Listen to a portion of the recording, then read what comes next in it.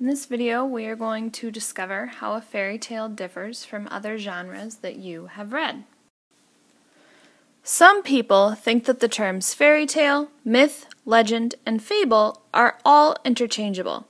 However, they are each their own specific genre with special characteristics. In this lesson, we are going to focus on fairy tales. The main characteristics of a folk or fairy tale are: it takes place in a magical fantasyland setting. It has a timeless quality to it. It includes magic, like enchantments and wishes. They might include impossible tasks, sometimes related to the number 3. And a fairy tale, folktale might also include jealous family members, like stepmothers and stepsisters. As I said, fairy tales take place in a magical fantasyland setting.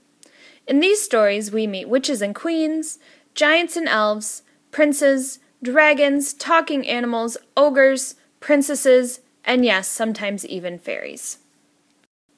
In the previous lesson, you read several legends. Legends are set in time. However, fairy tales are timeless. The setting is easily transferred to any time due to the magic and fantasy involved.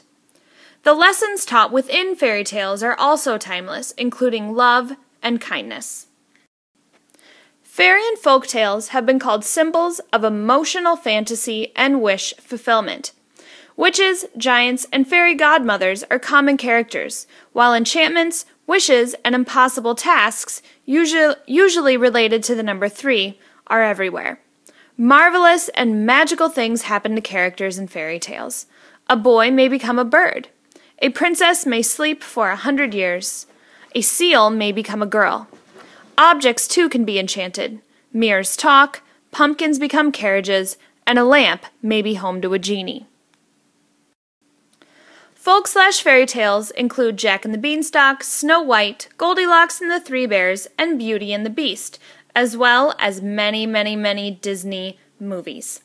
2 of the most famous collections of fairy tales are those from the authors the Brothers Grimm and also Hans Christian Andersen. The oldest fairy tales were told and retold for generations before they were written down. French fairy tales were the first to be collected and written down, but now we can read fairy tales from almost any culture. When these stories were studied together, something amazing was discovered. From countries as distant and different as Egypt and Iceland, similar fairy tales are told. Both Egypt and Iceland have Cinderella stories, as do China, England, Korea, Siberia, France, and Vietnam, and the list doesn't stop there. There may be 1,000 versions of the Cinderella story, each with a unique telling that carries cultural information about the time and the place in which the story was first told. One thing is for sure. People everywhere like stories in which truth prevails over deception, generosity is ultimately rewarded, hard work overcomes obstacles, and love, mercy, and kindness are the greatest powers of all. And who doesn't like to pretend that they too will someday live in a gorgeous castle like this?